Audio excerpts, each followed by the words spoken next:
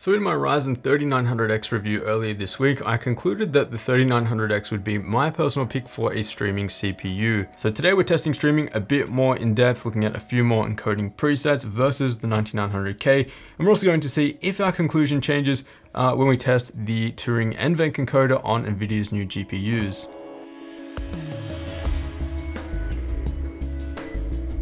For those of you who do remember, we have visited the new RTX NVENC encoder and looked at how the visual quality compares to X264 encoding on the CPU. This is new hardware that was introduced to all Turing GPUs except the GTX 1650, and visually it is a huge step up from what you would get from the 10 series GPUs. In that video, we basically concluded that streaming with NVENC is visually as good as using the X264 Fast preset in OBS, and was significantly less demanding in terms of the frame rate lost in-game. This meant that you could stream your games at 1080p 60 FPS to Twitch without any significant loss in frame rate while gaming. However, during the testing in this video, I have found one use case where streaming with NVENC is not ideal, and where X264 encoding is a lot more reliable. And most of us are familiar with these two CPUs at this point, the 12-core Ryzen 3900X and the 8-core 9900K from Intel. Both can be had for around $500 US each, and currently they are the top-of-the-line mainstream desktop CPUs. So for testing, I will be using Streamlabs OBS version 0.15.1. This software is just a fork of the original OBS that most of us know of. It also includes all of the same presets and settings. So here we're taking a look at 4 different encoding presets being streamed in For Honor. The faster the preset, the lower quality you'll see, but for a better streaming and gaming performance. So the slow preset here offers the best visual quality, but at a pretty significant cost in performance, as we'll see. Just take note of the visual quality that you see here for some context for the benchmarks that we're about to look at.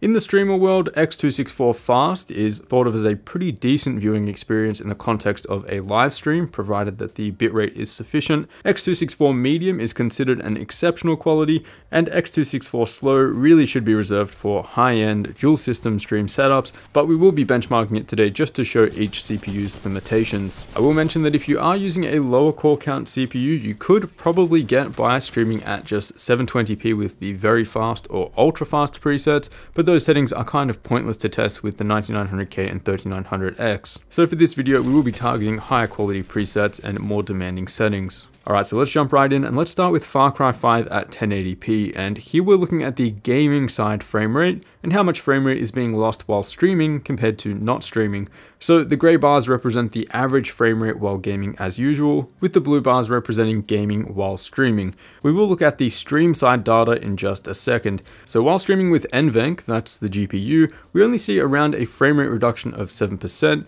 while the 9900K and 3900X using the comparable X264 Fast preset lose about 28% and 16% respectively. So streaming on the GPU clearly has the lowest impact to frame rate while gaming, but more on this in just a minute. When directly comparing the 9900K and 3900X, the 9900K suffers the most impact from streaming, but still maintains a slightly higher frame rate on average. When comparing both CPUs using the X264 Medium preset, both CPUs are pretty much neck and neck, but remember that this is just the gamer side. The stream side is a completely different story. Before we look at the stream side though, let's take a closer look at the frame times, as average frame rate does not show us the full picture.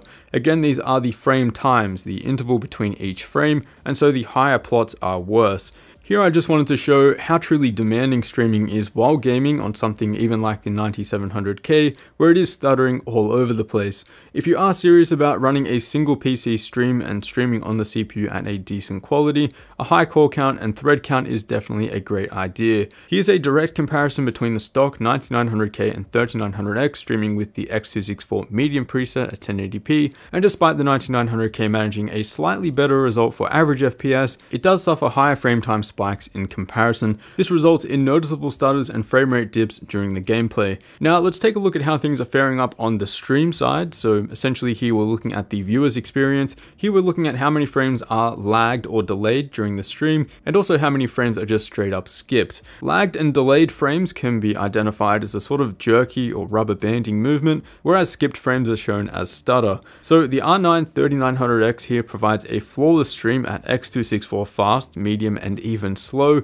The 9900K is lagging less than 1% of frames at X264 Fast and Medium, but when using the X264 Slow, it absolutely falls apart. Now, being totally realistic here, you generally want to avoid X264 Slow for streaming, as it is complete overkill. Remember, the context here is a live game stream, where most of your viewers are watching on a phone or in a small window on their desktop. The difference between X264 Medium and Slow will honestly not be noticed. In fact, here is a direct comparison between X264 Slow and Medium using the 3900X. I personally think that X264 Medium should be the absolute upper limit of what most streamers should be looking at. Also notice that streaming on the GPU isn't exactly perfect. We still see a lagged frame here and there, although below 1% isn't exactly noticeable. Same for the 9900K. For some more perspective on streaming demands, I also quickly tested 720p 60 FPS. This is still a viable resolution to stream at if you don't care too much about quality, and here we can see that there is a lot less impact on frame rate since there's less to encode. Alright, looking at For Honor now, and here I wanted to show the impact streaming has on a less CPU intensive title, and in this instance there is less of a margin between the 9900K and 3900X. In fact, here the 9900K actually beats out the NVENC encoder in terms of overall frame rate lost,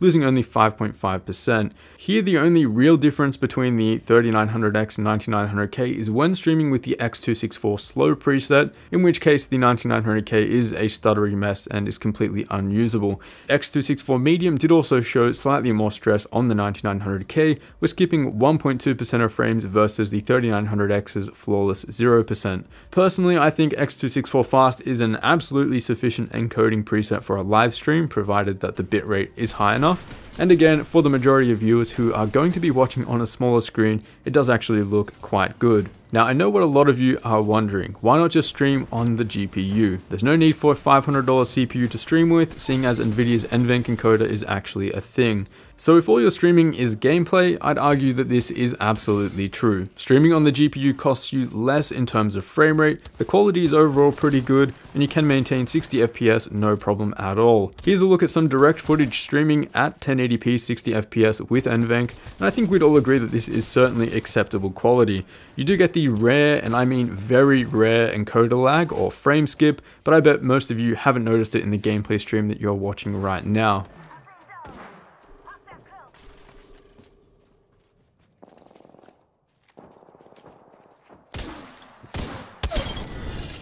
There is one problem with NVENC though, and it's the reason that I personally will be avoiding it for my streams, and that's that when you add another video source to encode, like a webcam for example, the stream fluidity and smoothness drops tremendously.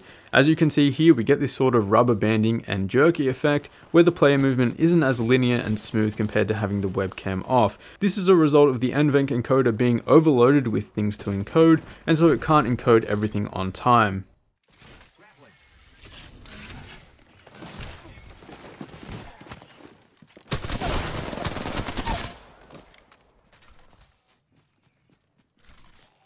This isn't an issue with CPUs and X264 encoding, seeing as they have a lot more encoding headroom. Just adding an additional webcam source isn't enough to push those CPUs over the edge. Now let's look at some gameplay footage between the 3900X and the 9900K, both running on the X264 Medium preset, as in my opinion this is really the deciding factor between these two CPUs.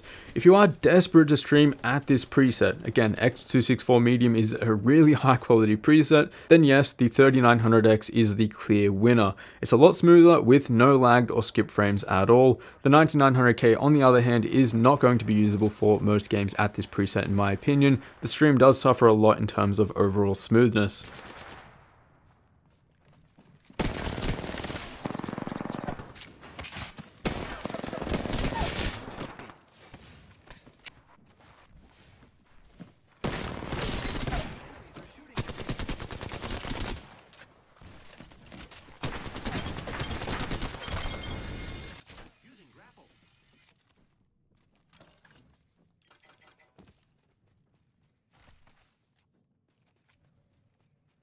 And for the sake of some additional perspective, here's what the X264 Veryfast preset looks like. In my opinion, this is absolutely usable as well.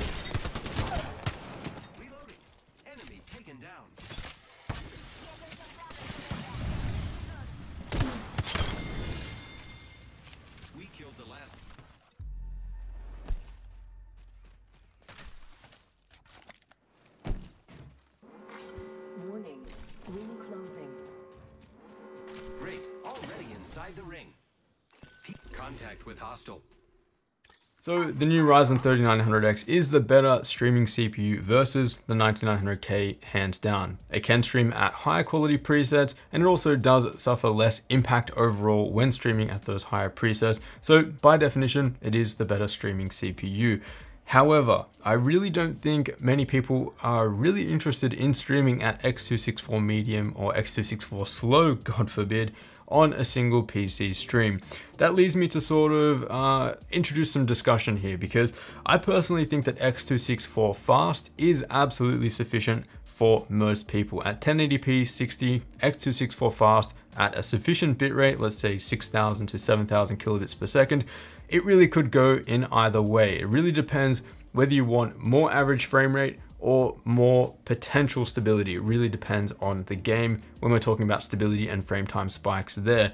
The frame time spikes that you see with the X264 Fast preset on the 9900K really isn't that significant. And we took a look at this in my initial review, where we did compare the X264 Fast on both of these CPUs in Far Cry 5. They were overall a little bit higher for the 9900K, but you're definitely not going to see spikes or stuttering on either of these CPUs when streaming at X264 Fast. In regards to using NVENC on the new NVIDIA Turing GPUs, I can highly recommend it if you are not using additional sources like webcams. If you just want to have streaming as an option to capture some additional gameplay alone, then absolutely this is what you should be looking at. Forget streaming on the CPUs in that case. If you're not going to be pursuing streaming or streaming with a webcam or anything like that, NVENC is a really good option there. It's actually what I would recommend if you just want to stream casually. Also, just a bit of a heads up, this is not found on the GTX 1650. So from the GTX 1660 and upwards, all the way to the 2080 Ti, for example, all those Turing GPUs have the new NVENC hardware chip. For the possibility of adding in a webcam and just having some additional peace of mind, you really could go with either the 9900K or the 3900X for a streaming CPU if you are using the X264 Fast preset. If you want to explore higher quality presets though, the 3900X would get my recommendation there.